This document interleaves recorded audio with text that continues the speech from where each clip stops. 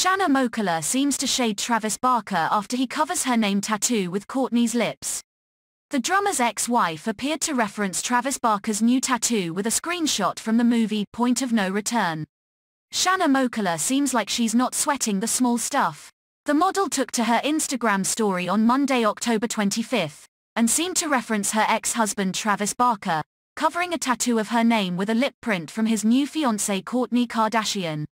The former Miss USA runner-up posted a still from the 1993 action movie Point of No Return.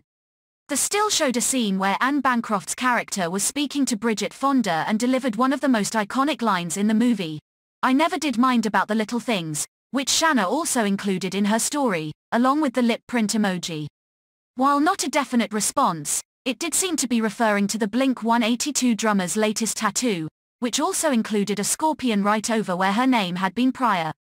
Travis had shared photos of his new ink on Instagram on Monday. Since Travis and Kourtney got engaged on October 17th, Shanna has posted a few things on social media that fans have thought were referring to her ex-husband and father of two of her kids, Alabama Luella and Landon Asher. Shortly after the two got engaged, Shanna shared a Tupac Shakur quote that said, "Before you ask why someone hates you, ask yourself why you give a beep." Another cryptic message that said "temporarily closed for spiritual maintenance" was also posted on her Instagram story. While fans thought Shanna was acting shady, she insisted that she hadn't said anything about her ex-husband and his new fiancée.